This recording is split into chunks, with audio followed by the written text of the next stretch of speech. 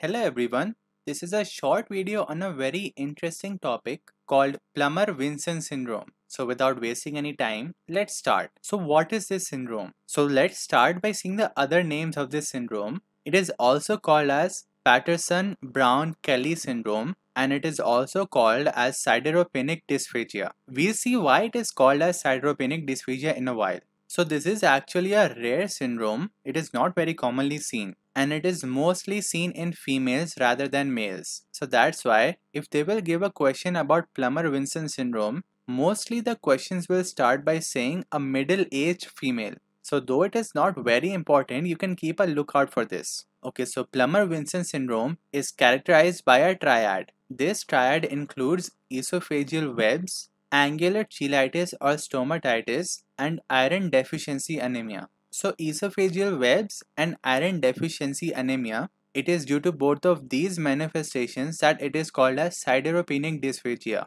Sidero here means iron, penic means less or deficient. So sideropenic means iron deficiency. Dysphagia here means difficulty in swallowing, and this is seen because of esophageal webs, hence the name sideropenic dysphagia. So now let's see each of these features in a bit more detail. So esophageal webs, what are they exactly? So these are thin membranes which can occur anywhere in the esophagus.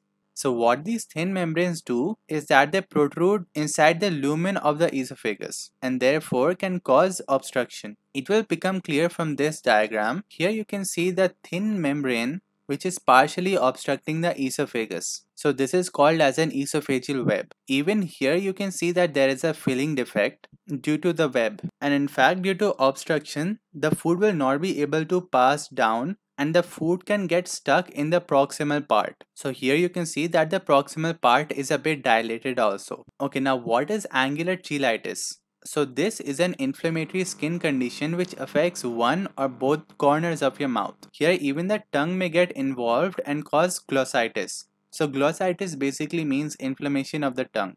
So they can mention this in the question as red beefy tongue. So here you can see angular cheilitis which is affecting both the corners of the mouth, and here is glossitis where the tongue is red and is very smooth. Now finally, iron deficiency anemia. I've made a very good video on iron deficiency anemia already where I've explained everything that you need to know about this disease. So I highly recommend that you go and check that out. But here in short we will just mention a few clinical features which will be seen.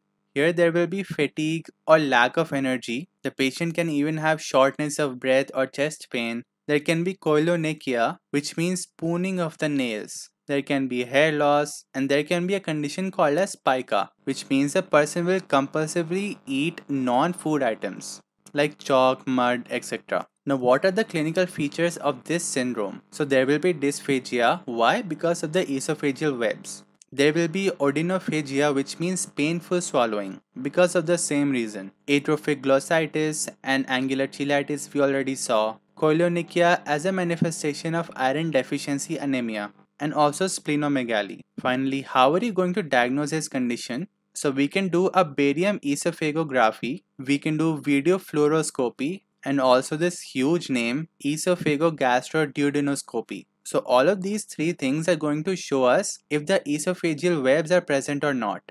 If they are present, so we will look for the other symptoms, and this way we can diagnose if the person has Plummer-Vinson syndrome or not. So that's it for this video. If you have any doubts, so please leave them in the comments, or you can message me on Instagram anytime. The link to my Instagram is in the description. Thank you.